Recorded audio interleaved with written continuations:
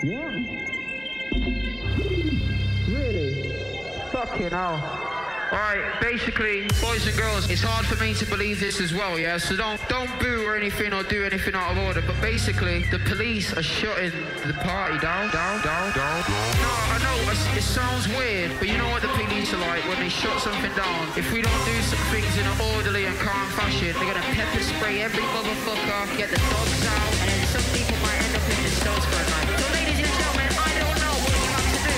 I think people might have to head to the after party.